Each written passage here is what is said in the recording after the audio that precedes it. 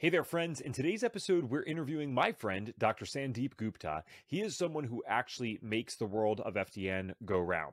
He's one of our people behind the Medical Director Program. Now, if you don't know, the Medical Director Program is what allows people who are not technically licensed to utilize lab testing with their clients. It's completely legal, it's completely by the book, but it's also one of the reasons that FDN is such a tough course, because we have to have people that are willing to actually get these labs for us. And they're not just going to do that for anyone. They're going to do it for people who are trained properly. So I think it's a testament to the course, and it's also a testament to Dr. Gupta. He's went through FDN himself years ago. He likes what we're doing, and he has his own health story, so he gets it, even though he was a traditionally trained doctor.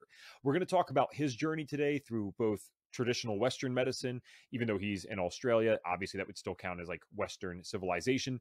And then we're going to talk about how he got into the functional side once he realized that when he had an issue, Western medicine wasn't really able to help him. Without further ado, let's get to today's episode. All right. Hey there, Dr. Gupta. Thanks so much for being here with us today. Hey, Evan. Thanks for having me. Yeah, I'm excited to talk to you. This actually ended up working out really well. We had tried to schedule with Dr. Gupta before, and then we could not be farther away. He is all the way in Australia.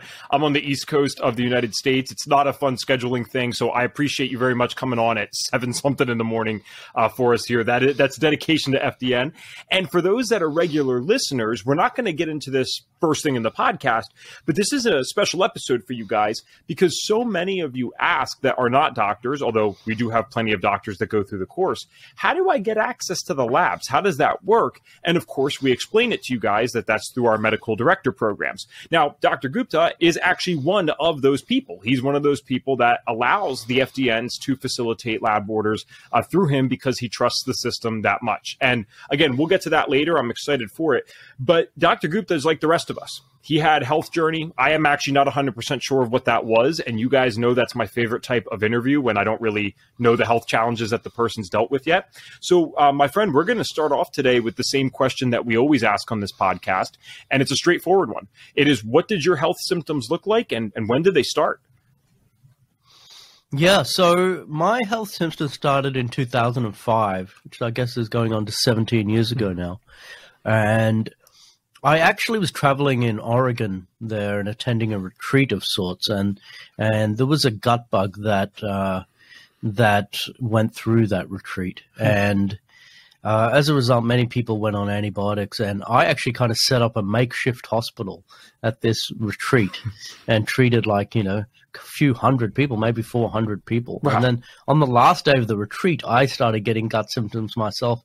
Looking back at it now, I'm not even 100% sure I got the bug. It could have just been the stress of the whole thing. Mm-hmm. But anyway, I decided to take a really strong antibiotic that we had sitting there in our dispensary, and then pretty much went straight to the airport and jumped on a flight back to Australia, or 2 flights back to Australia.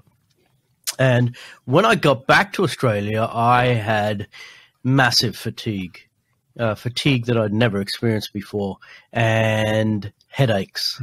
That were very, very severe, and also just gut symptoms. So I was basically a mess. Mm-hmm.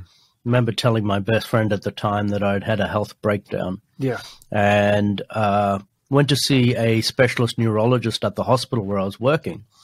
And he looked at me only for about 2 minutes, and he basically said, "Oh yeah, you've got cluster headaches. Here's a script for something called prednisone at a very high dose." And of course, that has its uses, and in many situations it can be life-saving. But in that situation, my intuition was just like, "Hang on, no, there's got to be more to this." What about the whole story of the antibiotics? And that didn't even get discussed at all. So I actually just went on a journey of reading more about the effect of antibiotics on the microbiome. And bringing balance into the microbiome. And that was just through internet research. And through that, I was able to basically heal myself pretty quickly. Wow. I then went to a 1-day program of what was called the Australasian College of Nutritional and Environmental Medicine, which gave me a couple of other pieces, like the importance of getting off gluten and dairy and sugar. And so I made those dietary changes. And actually came good quite quickly, Yeah. which, you know, that was really my disillusionment moment with the conventional medical system.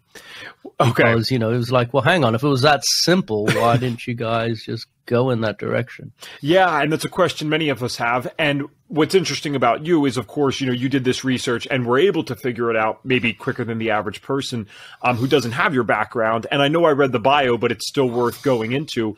Before this retreat that you were at with this experience, I mean, what was your life and career like before this? You weren't in the natural space at all, from my understanding, correct? Or is that incorrect? No, I wasn't. I was working in intensive care medicine, mainly dealing with post-cardiac surgery patients. And I was working like 3 or 4 24-hour shifts a month. A 24-hour shift? So you worked 24-hour shifts. But you got to go and lie down and have a bit of a sleep, like for 6 or 8 hours. So it wasn't too bad, really. You get paid for that. And you might very occasionally have one night where you're just up all night with someone really unwell. Wow. What got you into that work? Were you just like a high achiever, or did you have a passion for medicine? What got you into that? Yeah, so when I graduated from med school, actually during med school, I studied Ayurveda just, you know, on the side. I'd always had an interest in meditation and yoga, and so Ayurveda kind of complemented that really well. And I remember seeing when I was in 4th year medical school, I saw a sign for a holistic medical center, and I thought, whoa, that's a pretty cool idea. I mean, why wouldn't we do that? Why wouldn't you set your career up like that? And I thought that was the intention that I had just before graduating. However, after graduating, there was an extremely strong pressure to basically become a specialist and be adept in the most technological versions of medicine, if you like. And so that led me to cardiology and led me to intensive care. And even looking back at that now, I do think that intensive care medicine is where modern medicine shines. You know, basically when someone has a very acute, severe syndrome, and they're basically fighting for their life, and then the ability to be able to put them on a ventilator, give them inotropic or circulatory support, dialysis, all those kinds of treatments are excellent. Cool. There's no doubt about it. Well, and so, yeah, that was my path up till then. It's people like you that are actually, admittedly, and I say this publicly, you're my favorite to talk to because you're objective, right? You can see both sides. You've been on both sides. I was just interviewing a woman named Kieran Dunstan, Dr. Kieran Dunstan, and she is someone who was just on our Health Space Unmasked program for FDN, and she's an OBGYN. She is someone you at least had this openness to it when you saw that holistic medicine thing, right? Maybe it wasn't the path you took, but you were studying Ayurveda, you study meditation.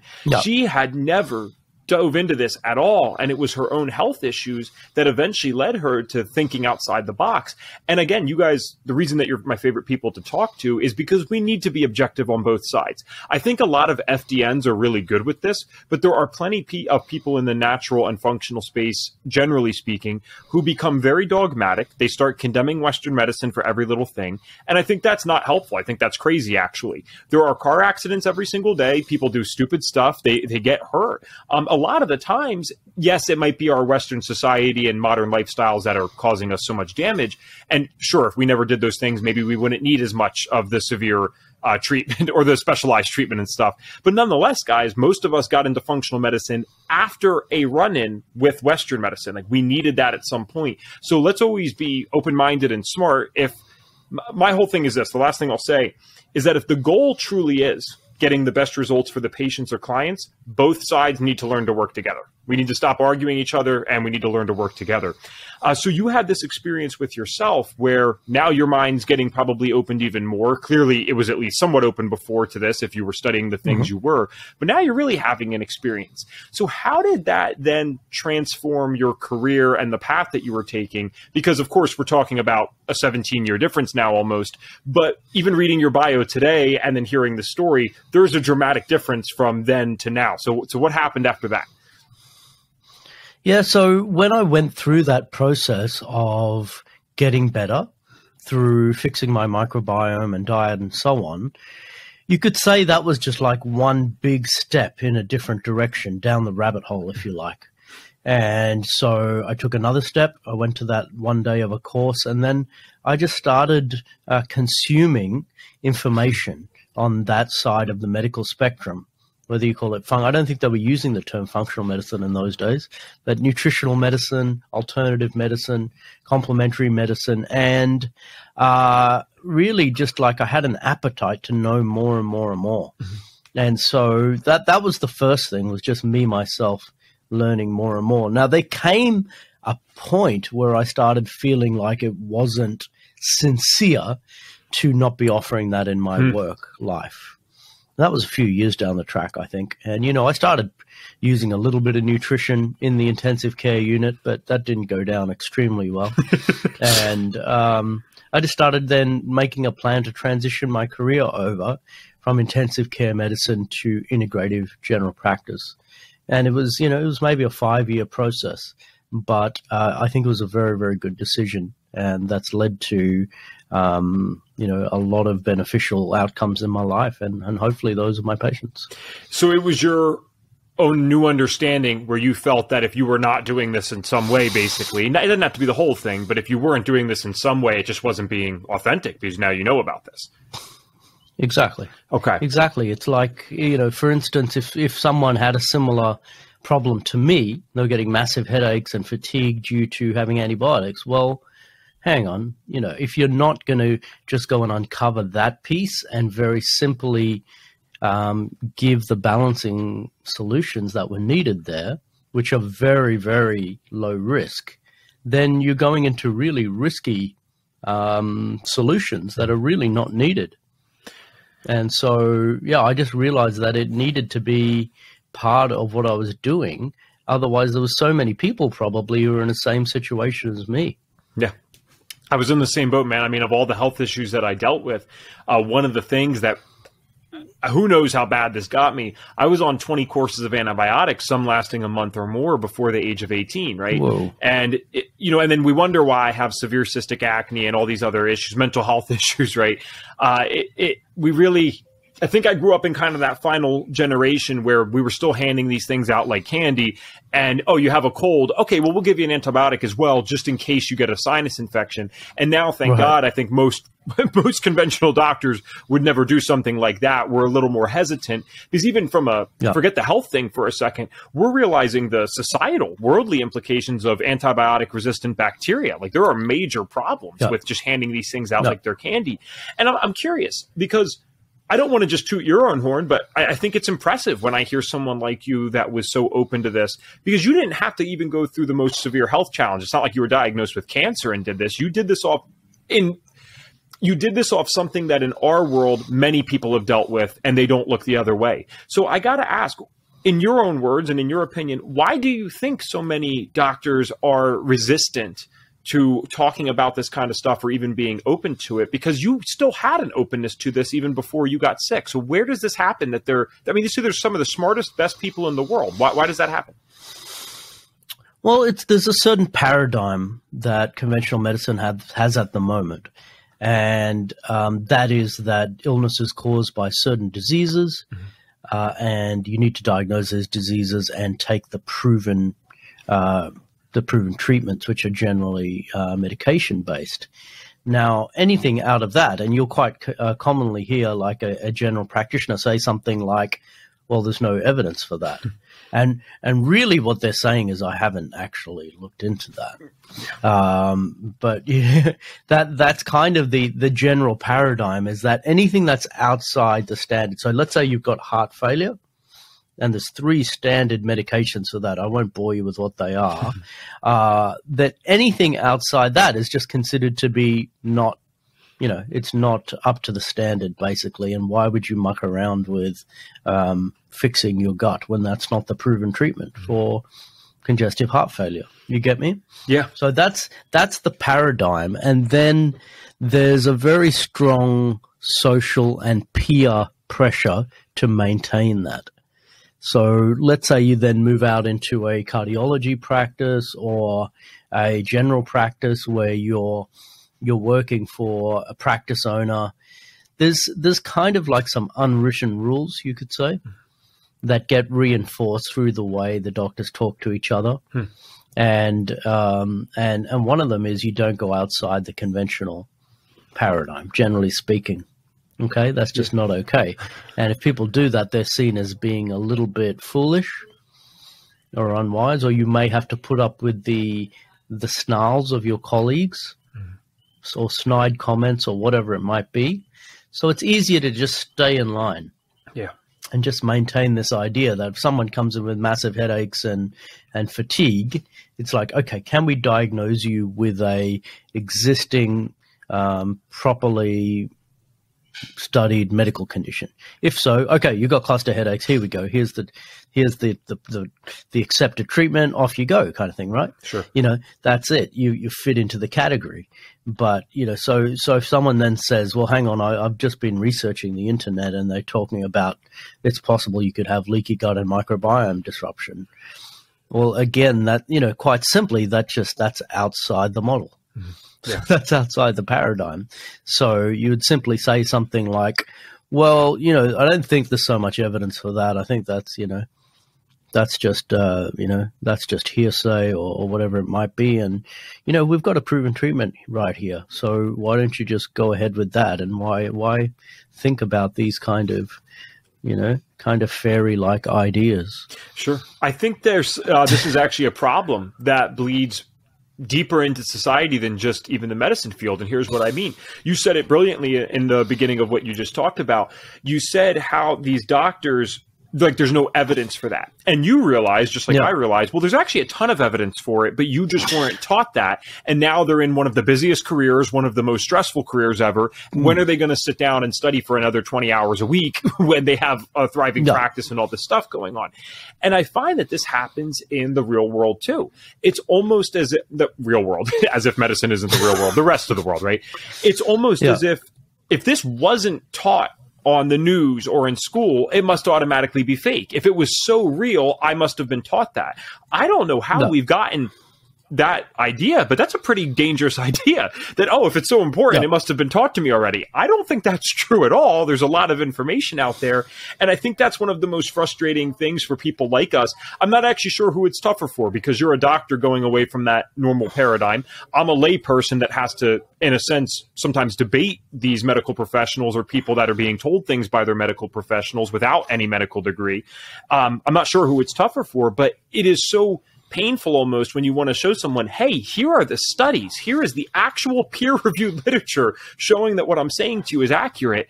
And, they're just not going to believe that. So it's not really scientific at all, so much as it is dogmatic a lot of the times, that we just trust these authority figures, we shut our mouths, and we don't say anything. And I think that's a huge problem even outside of medicine. Yeah, look, it's what you call reductionism. And that's become the dominant paradigm in our society. And so one way of explaining that would be, it's the universe is made up of thousands of different nails. And all you need to do is find the individual hammer for each one. And you need not consider how they're connected in any way. So if you've got a heart problem, for instance, just find the nail for that and get the hammer and whack that nail in, and you're off. You just get on with life, man. There ain't nothing else to it. There's nothing to see here.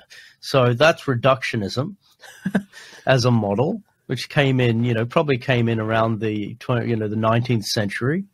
And holism would say, okay, there's a bunch of nails, but they actually have a harmony. They're actually all tied in together, and you can't actually address one without addressing the whole.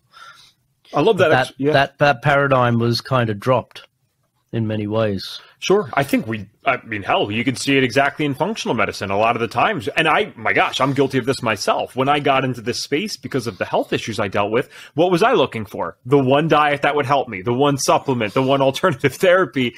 And it wasn't one nail. Like you said, it turns out that, you had to look at several different factors. And maybe that's why FDN is as successful as it is, because wording it in the way that you just worded it, we're not really taking that reductionistic approach. It could be a multitude of diets or different diets at different times, depending on what you're going through. And we'll figure that out for the person. So that's definitely pretty interesting. Now, the last question I want to ask, just to try to get your perspective on things. Did you grow up in Australia all your life? Have you been there your whole life? Yeah. Okay. I have, yeah. Do you, I'm sure you visited the U.S. and you at least understand the medical paradigm over here. Okay. Now, yeah. I've actually, I worked a little bit with the specialist and so on there in Oregon when this outbreak happened. Okay. Called up an infectious disease, and I had quite a bit to do with the local hospital. And yeah, I thought the whole system was pretty bizarre, to be honest. Well, all right. So that's what I was kind of curious about. Are you finding that the same problems that we have in America, because I know a lot of the times people want to blame just like the American pharmaceuticals and the stuff that goes on here, but I think this is like a Western society problem, a modern society problem, and I could be wrong. Do you think Australia has the same kind of issues where just, hey, there's a certain paradigm, people have to follow it? Do you think America's worse? What's your opinion on that? Yeah, I mean, the American system's worse in a sense because it's basically there's no limit to the kind of charges that you can incur if you have an acute medical condition, right? And I hear that medical problems are the commonest cause of bankruptcy there, which is, that's huge, So my understanding is, let's say you get hit by a car or something and you're not insured, you could be up for hundreds of thousands of dollars for, a few days in intensive care or whatever it might be. And one of the problems, my understanding, is that there's no end to the number of scans and blood tests and other tests that the doctors will do because there's no incentive to just, to stop somewhere. Yeah. While in the systems like the Australia and the UK, where people have a basic level of medical cover from the government, there's a public system versus a private system. The public system does seem to have a bit more of a stop sign to it where people are like, hang on, no, we don't need to do another MRI here, There's basically been one. We've got our diagnosis. Let's just stop there. And no, we don't need to do anything more. We've just got a standard of care. And so, yeah, you could say that there does need to be some control and stop sign over that. Over just the acute medical care. Otherwise, the costs can just get huge and out of control. And then I think there's just so many types of insurance schemes and so on out there that it's extremely confusing. And my understanding is sometimes you don't know whether an insurance company is going to pay or not. You've got no idea really. Yeah, and so. It's a bit more of a confusing system. While over here, let's say you get admitted into a private hospital, the first thing is a quick check on, okay, is your health fund going to pay or not? And that's the end of the story right there. If you get a yes, then that's it. They're going to pay for everything other than a small excess. So yeah, look, there are problems with the American health system, I think, but there's also positives, and that is a much more free market system, and therefore people are able to access other choices much easier than in some countries. So one family member told me out in Canada, you've only got certain medications you're allowed to use as a registered doctor, and anything outside that's not covered. So that restricts things a fair bit. And so I guess at the end of the day, it just means that you just got to move towards a cash type practice if you want to go outside the norms. And that's what happens a lot. I mean, the chiropractors out here, for example, there thankfully are some manipulations and therapies that they use, which are covered by insurance now. And you can come in, you pay a small copay, and that's it.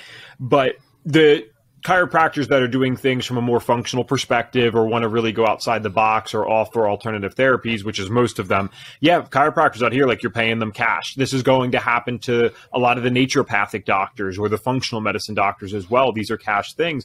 And perhaps the only good thing about the American system being so damn expensive nowadays is it makes it easier for people to transition to the functional side where they do have to pay cash because they were already spending so much damn money on the Western side and it wasn't working for their chronic condition, that maybe it's not as bad of a transition. But yeah, ideally, it'd be wonderful to live in a world where people don't have to spend such an insane amount on these types of tests and all this stuff, but we're not there yet. It's something around like 48% of Americans don't even have a $500, savings basically for an emergency or whatever. Well, if they don't even have a $500 savings, what are they supposed to do with the medical bills? What are they supposed to do to get the functional lab testing that might be necessary to restore their health?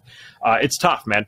And I think what we're doing is exactly what we need to be doing. Yes, it's higher ticket rate now, but we're out here spreading the word. There are plenty of things that people can do without ever having to use a functional lab test, right? Well, at FDN, guys, we teach DRESS. It's diet, rest, exercise, stress reduction, and supplementation. And you'll notice supplementations last. Those other 4 things are free, right? You don't ever have to do or pay anything to do those other 4. And we always teach those at FDN as well. But we get into that another time. I'm curious about going back to your story and your journey with this and how this has led to a changing practice. And I thank you for your perspectives on this, the world and what's going on. I think that's interesting and a little bit of a change up from what we normally talk about. When you were doing this research and discovering new things that worked for you, were you shocked by this, or did it make sense given your history of like diving into Ayurveda? Was it just more of a confirmation of things that you had learned in the past? Because I know for many of us, it's literally shocking when we realize it works. I think there was a shock factor there, just to realize how profoundly, for instance, my gut was involved in my symptoms. You know, I think it would be fair to say I probably wouldn't be surprised if there was a little bit of a connection there, like maybe the gut was amplifying things or something like that. But it turned out that my gut was virtually 100% the cause. And yes, that was very shocking. You know, I had the experience at one point where I could just switch off my headaches by taking glutamine as a supplement. So it was, that's what it was. It was the leaky gut. Wow. And yes, that was quite shocking in a sense. And just going through that process, recovering without using any prednisone, it was very, very surprising and very eye-opening. And as you could see, the reason I then started, I was going pretty much straight down the conventional paradigm, and I started taking a 90-degree turn at that point.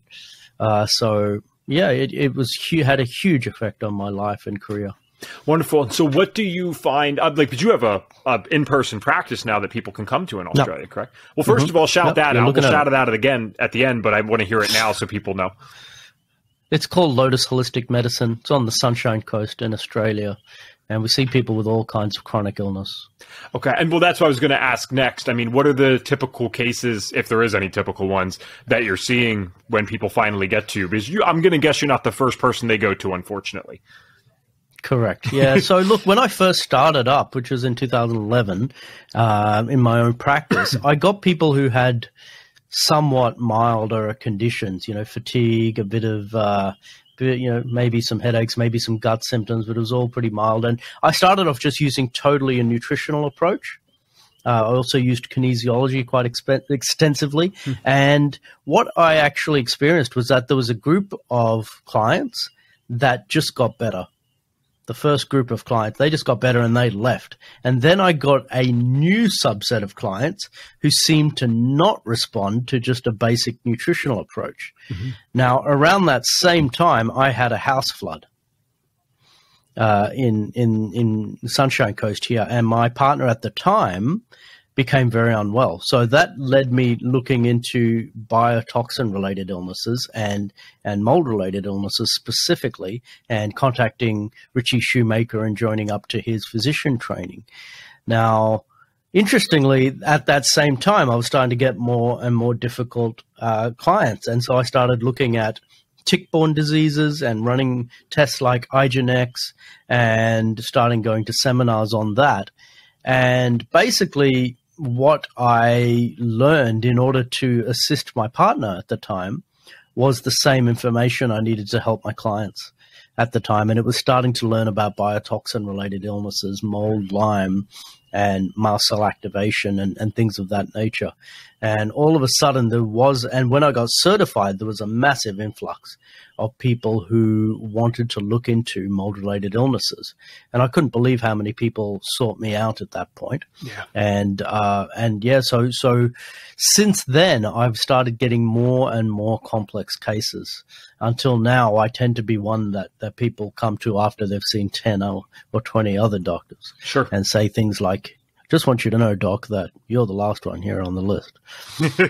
Yeah, and it's unfortunate, right? Because typically we're the ones that can help them the most. Not that I'm a doctor, but FDNs, we get the same thing. Are you kidding me? It's the fact that I'm not a doctor. I'm really the last person on their list, right? It's like, all right, we'll give this kid a chance, and then all of a sudden, this is actually the thing that worked most effectively for them. So it's a shame that they have to go through so far through the system before this happens. I mean, and especially these more complex cases nowadays, like what does Western medicine even do for this? Because I'm assuming they're not identifying the mold stuff. They miss Lyme half the time. What are they even doing for these people? Are these people coming on medications that they shouldn't even be on, I guess? Yeah, look, I think it does still have a role. You know, I think it needs to, there needs to be a process of excluding any autoimmune or connective tissue disorder and making sure that there has been a thorough process of exclusion. But then once that's been done and they've found someone with a multi-system illness, they basically then need to, and we're actually looking at this with the government in Australia, there needs to be a diagnostic process of, is this a mold-related illness? Is it a tick-borne related illness? Or is it just, what we call a standard chronic fatigue syndrome, which has got a huge overlap, of course, with what I just described before. But, they've got to get some basic things. And then ideally in a system that's working well, they would refer off to one of us who's dealing with these kinds of illnesses. And that would then be a much more functional system. How do you think that's going to go? Do you think you guys are going to be successful in convincing the government this is necessary? We've still got a few challenges there, and even if we can get partial buy-in on that, that's still a start. And we're actually now running a research study, which they've granted the NHMRC, the National Health and Research Medical Council of Australia, have granted $1 million to do a research study into mold-related illness here. Right. So we're hoping that the results of that will help to then basically move the system towards understanding mold-related illnesses and being willing for general practitioners to refer to doctors who are expert in this area. How many people do you think are walking around, let's assume that they have chronic symptoms, how many of those people do you think are walking around with mold-related stuff and just have no idea that that's even impacting them?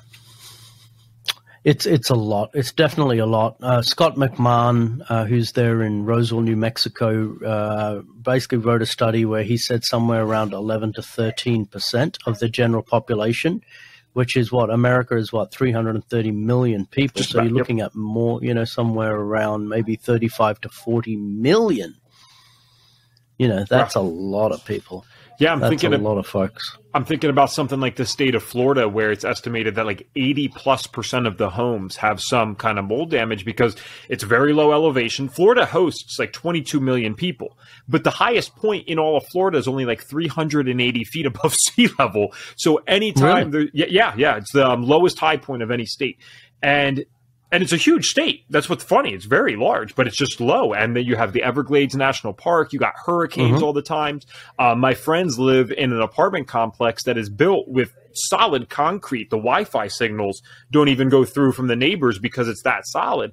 And they have to do that because the hurricanes will come and just absolutely decimate the place. Now, that's great that they're worried about the hurricanes, but people don't really think about the after effects of that. It wasn't just the hurricane itself. It's the water damage that it's going to lead to over time. And you get these homes that look absolutely beautiful from the outside and even the inside. You tear up those walls and this person or persons had black mold in their house or some other kind of mold. And it can be, it's pretty serious stuff. I don't think enough people know about it. I do. I tend to believe that it's not for everyone, but it's one of the side effects of today's world because we walked around with mold all the time. There's mold everywhere when I go outside. I'm inhaling those spores, but it shouldn't always have this terrible effect on us. But when we're inside, we have all the other aspects of today's modern lifestyle. It's just one more thing that's on top of this. So where do you start for these clients? Because I know that before you had said you were focusing more on just nutrition, and then assuming you transitioned out of just that at some point, do you run certain labs on every single client, or is it different labs for different people? Like, how does that work for you? Different labs for different people. Okay. And I put a lot of emphasis on the history and just the questions and the story that you get. And usually I try to be able to ascertain whether someone's likely to be affected by mold and dampness just from the story. And I try not to put all my eggs on the testing, so to speak.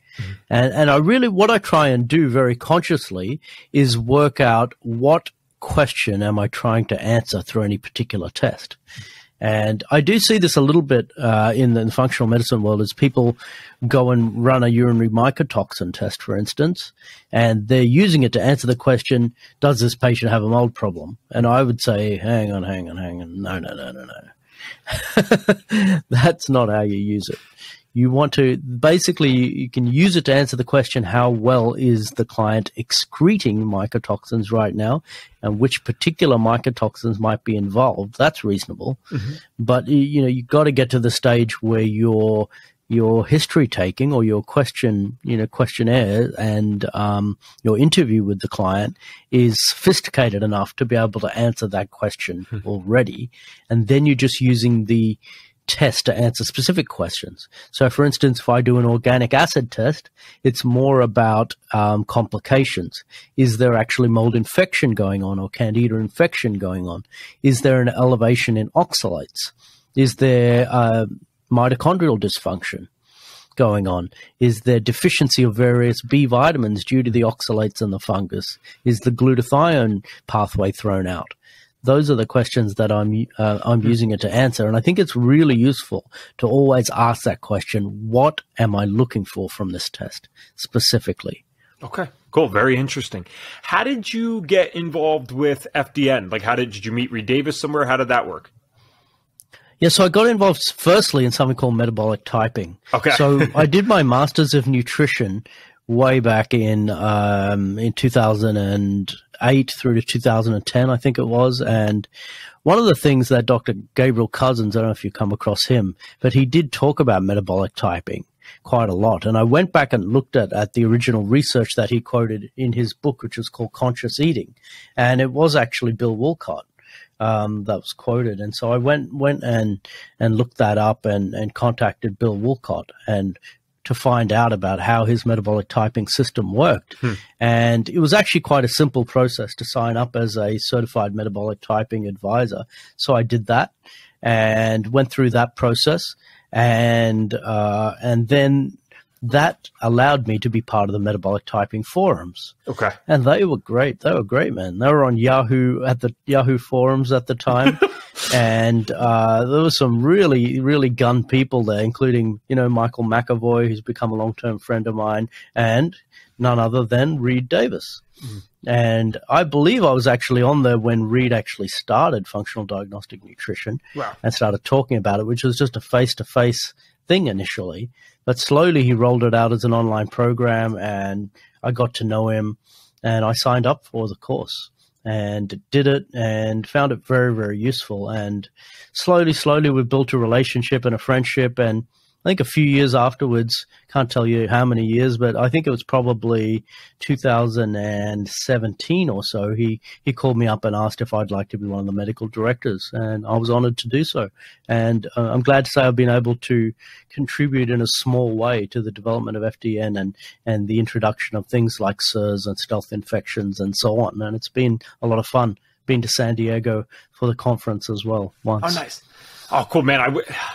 I'm kicking myself because what do? We always tell ourselves, oh, we'll get it next year. And then a global pandemic happens and shuts everything down. I'm like, I will never, ever, ever miss an FDN conference again. I know that for a fact. So it'll be great to hopefully meet you one day there. And I think what you just said says a lot, because we just prefaced this whole thing indirectly by talking about your experience with conventional medicine, your own health symptoms, all the different things that you studied. And then you still end up going through the FDN course. You like it, and you stuck around with it for a while to the point that Reed ends up calling you up. And I know that this isn't necessarily your role to explain. I understand that, but I still would love to hear it from you because I think it's helpful to the people listening. And we promised them in the beginning we would talk about the medical director program. The biggest question they get is, well, how does this work? How can I don't have a degree in any type of medicine. I don't have even a bachelor's degree in it. And yet I can facilitate lab orders. I've seen your name on some of the things that I've used. So can you explain to people to the best of your ability, how does that work? Why is it legal? Why is it allowed? Because what we're doing is completely by the book. Yeah, that's right. So basically, you know, I am a totally registered MD, and so I'm able to run even US labs. And what we've basically done is created an arrangement where you guys are basically latching onto my license, and I'm seen as supervising everyone. And, you know, through the processes we've developed and the training, because we quite clearly explain where the limitations are and when referral is needed to a medical doctor, I believe it's safe for you guys to have access to these labs. So, and I actually think in some cases it's more safe because you've got clients who are not willing to go to a doctor and you're able to do a bit of a screen and say, hang on, man, you got a really low hemoglobin there. You haven't had any blood tests before because you don't go see doctors. This is a case where you actually really need to see one. Here, let's go and have a look at who's actually a really friendly MD in the place you live, and let's check this out and make sure this pathway is going to be okay for you. And you can lead people down a pathway that otherwise they were afraid to take, but they really need to take. So I believe it's a safe way of operating, and basically you guys are then able to just run some simple things. So for instance, there's the cardiovascular wellness panel. If someone's worried about heart disease or they have existing heart disease, we've got the SIRS basic panel. And the more extensive one. Now, one of the things about that, let's say someone has worked out that they've got very significant mold problems. Sometimes it can take 6 months or a year to get into what we call a SIRS certified physician. Let's say, you know, like Dr. Scott McMahon I mentioned before. So in the meantime, you guys can save them time and energy by having the labs done. And so by the time they get there, they've already got some labs done. They've already done some preparatory work. They've started getting an inspection done. They've got on some basic binder support, etc. And that's going to streamline that process so much. Yeah. And so I think overall it can be very, very beneficial. We've also got the mental health panels there. There's a whole range of panels. I actually use it myself all the time with my US clients, and it's a very efficient service. So it just gives you guys the ability to complement the other things you're doing, such as that basic functional testing with some more conventional lab testing, which, you know, it marries in really well. So for instance, it's not easy to test the thyroid any other way than doing a blood test. Sure. So being able to get those labs back in combination with, for instance, the cortisol results that you generally do and some gut tests, well, it just gives you a more thorough picture. And yeah, through that, you're able to assist the clients even more. And if the assistance you're meant to give them is, well, actually, you need to go see a doctor, then that's fine too. They'll actually totally thank us for that because that's the right path for them. So just to be clear then, because I think this is a perfect explanation, when you are doing this, though, even though this is completely legal for us and you are still taking some risk. So you are objectively saying that you trust FDN and the certification process enough that you're going to put your name on this for technically thousands of graduates, in addition to the other medical directors. So you are saying that, hey, I trust this enough that I'm going to do that. Yeah, that's right. And I myself have been involved very much in the training and at each step explaining to people, hey, guys, just know where your limitations are and know when the point is where you go, oh, hang on. Yep. I can see some medical intervention is needed here. And, you know, try and make some good connections in your area and around the States with medical doctors if you can, because it's so much better if you can say, hey, I've got Dr. Bernstein or whoever it might be. Who I know, and he's a great guy, and he can see you over the phone actually, or over Skype or whatever it might be, even though he's in a different town. And, you know, I know the guy, he's really cool. He understands what we're doing, and he can give you all the referrals you need and get some further testing done. You know, perfect. Yep. You know, that's the kind of arrangement that works well for everyone, I think. So that's what I encourage FDNs to do. Yeah, and I know it might seem simple, but I can't tell you how much that explanation means for the audience, because I can say it 1,000,000 times.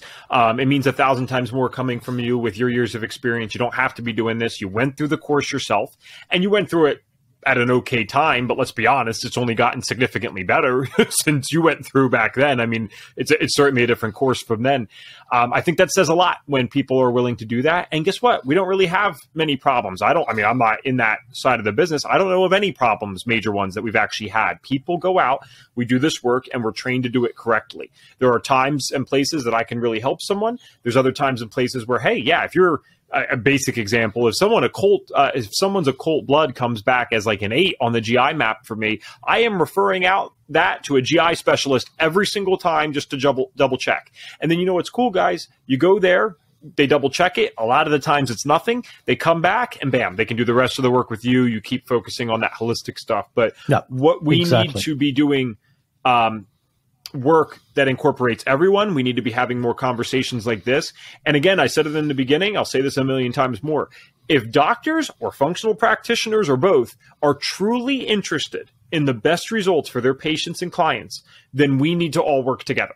Otherwise, we're just letting ego get involved and we're just fighting each other back and forth. And I don't think that's really a good idea at all. And just to be objective, it annoys me just as equally when a functional practitioner is hating on Western medicine as if it's the worst thing in the world. I think that's ridiculous. And then I ask them, well, is your objective here to get the patient or client the best results possible? Because then you have to use a little bit of both most times, and that's completely okay. So let's get the ego out. Let's stop fighting back and forth. I know Western medicine has hurt some people. I get it. I know there's some quack natural people that have hurt people. I also get that. We need to learn to work together. There's really good things on both sides, and that's the future, hopefully. Now, I want to spend the last few minutes. I have a final question for you, but I want to talk about where people can find you, who can reach out, because you even said that you have U.S. clients. So I actually didn't know this. You're taking people in person then and online, I'm guessing, as well. Yeah, that's right. Yeah. Okay. And generally, the people who are the US clients are ones who have gone through some of my course material. So you can find me at lotusholisticmedicine.com.au. That's my clinic site. And then moldillnessmadesimple.com is where you can find my online course on mold illness. It's around about 17 hours. So if you guys want to do that, it's it's probably a couple of months of working a couple of hours a week, and you can get through that. And it's a relatively inexpensive course, and it's a great thing to do in combination with FDN because it just gives you that other little small piece. While FDN's kind of the big picture, yes, this is just one. This is one particular small area which may be useful. So there's those two, and then there's just all my links are just at drsandeepgupta.com. That's just a small link tree site. So those are my main websites.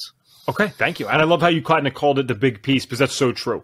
And just to be clear for people, it's not that we're specializing in anything as FDNs, right? We would be no better than the stuff that you were talking about in the beginning. But let's not be ridiculous. Some people have interests that outweigh other areas of functional healthcare, and that's perfectly fine. Some people have niches for the sake of business. You could be doing fundamentally similar things and have a different niche for your business. It's not the same as specializing. I have the topics I love learning about, like light's a huge one for me, blue light, red light, all that kind of stuff. Kind of the dangers of blue light and the benefits of red light, rather.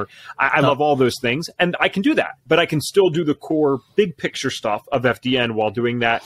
And similarly, I think there's a lot of people out there, Dr. Gupta, that are very interested in the mold side of things now.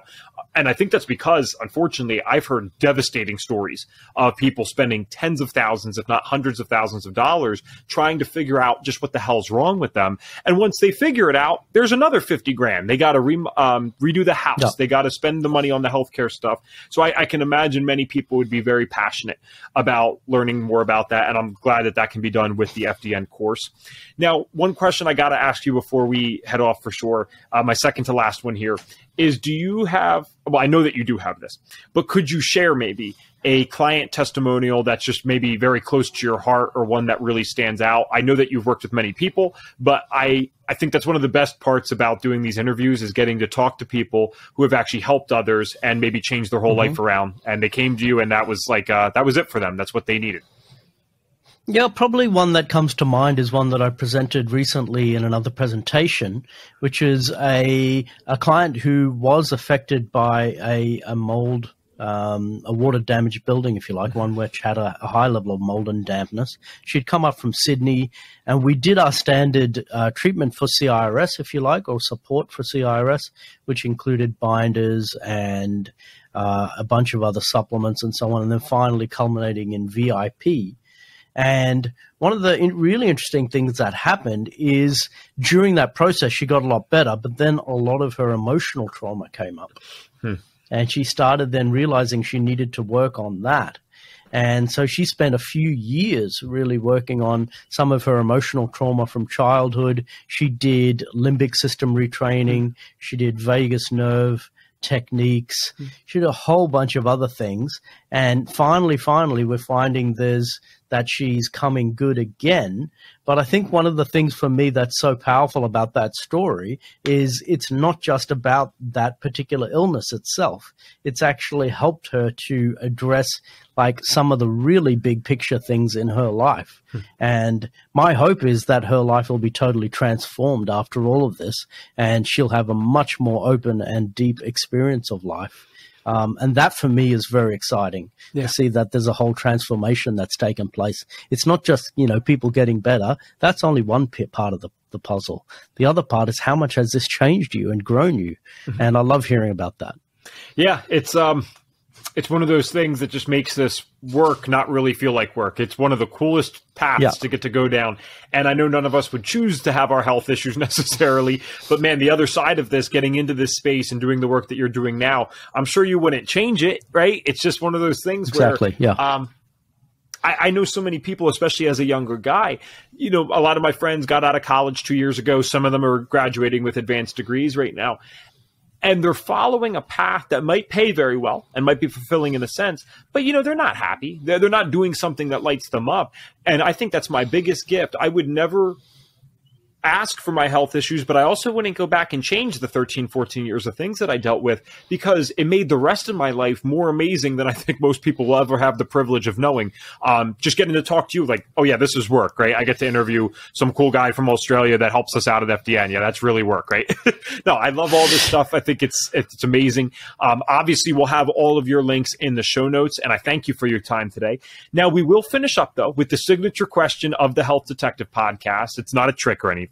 It's actually kind of simple, but it's, depending on the person, can be complex in its simplicity. And the question is this: if I could give you a magic wand and you could get every single person in this world to do one thing for their health or stop doing one thing, what is the one thing you would get them to do? Wow, that's a great question. And to be honest, I've never thought about it. But right at this moment, I'm going to go with meditation. And the reason for that is I believe that just from doing that and from getting some more stillness within and getting a rising consciousness, that it's likely that other things are going to come from there. And that's why I'm going with that, rather than saying something like just eliminate gluten or just eliminate sugar, which are, of course, hugely important. There's no doubt about it.